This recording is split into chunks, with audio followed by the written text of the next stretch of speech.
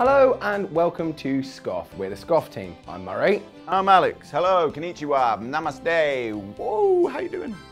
Exactly, Alex. 2015 is nearly over. And what a year it's been. And Scoff has been there through the entire time, bringing you some of the best food and drink recipes, and that are perfect for parties.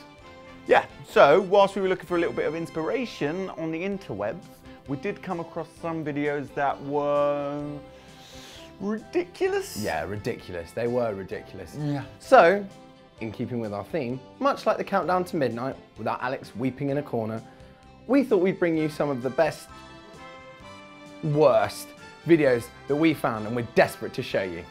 So, starting at number 5, because where else is there to start? How to store champagne properly. Of course it is. Of course it is.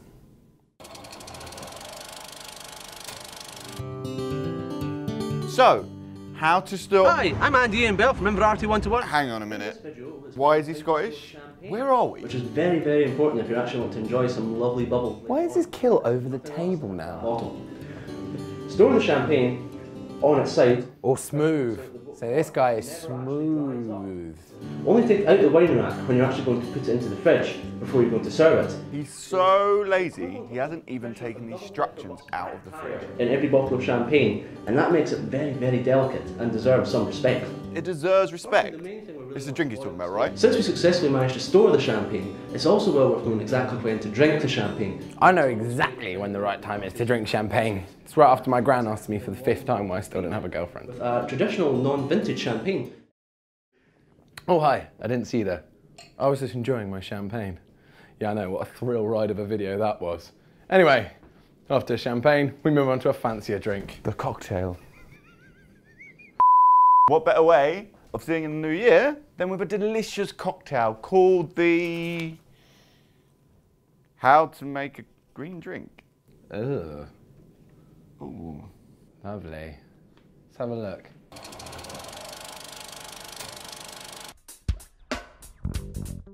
Hi, my name's Kim and I work for Be At One Cocktail Bars, and today I'm making a green drink. Very specific there, guys. What exactly is a green drink?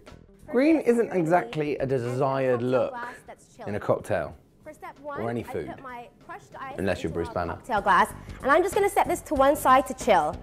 Let's get started on building the ingredients. So put your 1 ounce Midori into your glass. There's some pretty funky jazz that's going on in Next there. is 3 It's like an old adult video. Not that I've ever seen one. So that was number 4, and now you know how to make a lovely green drink. Yeah, yum. So you got your cocktail, you got your champagne. What you now need for midnight is some nibbles. Peanuts! What? Peanuts! Peanuts! Peanuts! Peanuts! Yeah. Peanuts! That's number 3. It's Peanuts! peanuts. Hi there, I'm Matt from the Underground Cookery School, and today I'm going to do a video cookery lesson for you. Now the reason that we've included this recipe in our countdown is because, well, it's just so boring. How to roast peanuts. It's incredibly simple. Much like the blandness of a monkey nut shell, this clip is a you can bore now get show. these from most supermarkets. Originally came from Peru. Why does the simplicity of roasting a peanut need to be done in a professional chef's kitchen? In the US and India, but actually the most beans, nuts rather. Which is it, mate? Beans or peanuts? I am confused now. Yeah. All we're going to do here is throw these in the oven. Now I'm going to put the oven at about 180 degrees, and we're going to leave them in there for between 12 to 18 minutes, something like that. And I bet this bloke has a whole load of cooking skills up his sleeve. And what's he doing here?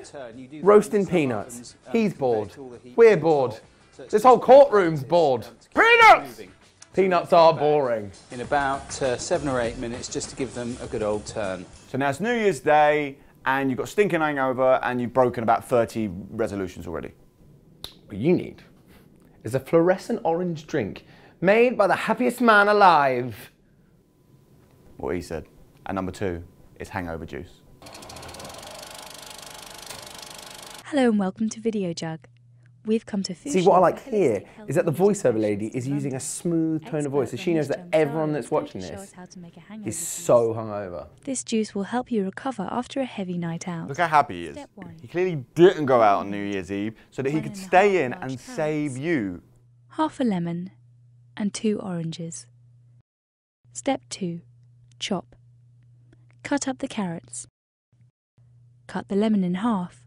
Remove Ooh, the peel. this clip's a bit bright, isn't it? If I was hungover, this would hurt my tiny little brain. Lemons relieve cold and flu symptoms and can also relieve heartburn. Fushi recommends adding a dash of hangover tincture to the glass before you pour. This one contains chamomile flowers, Siberian ginseng, licorice, milk thistle, and willow. Milk thistle and willow?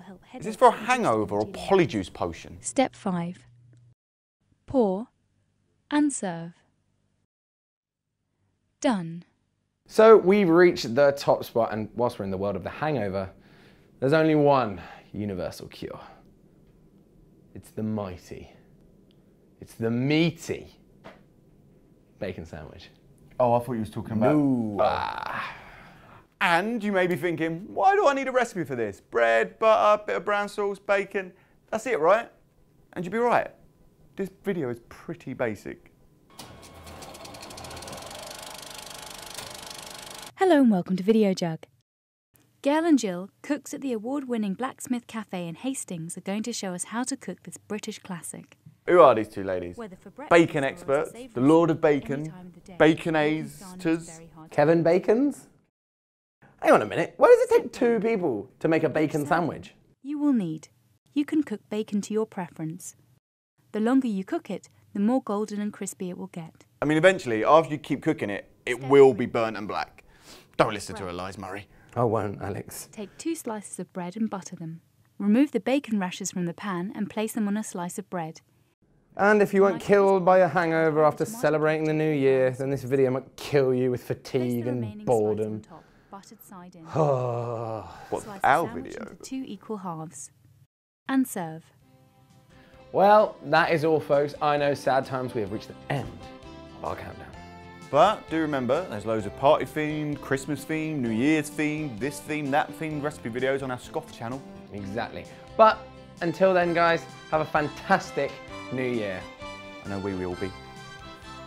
I've got the hangover juice. I've got the green drink. Happy New Year, kids. Cheers. It tastes like feet. Oh.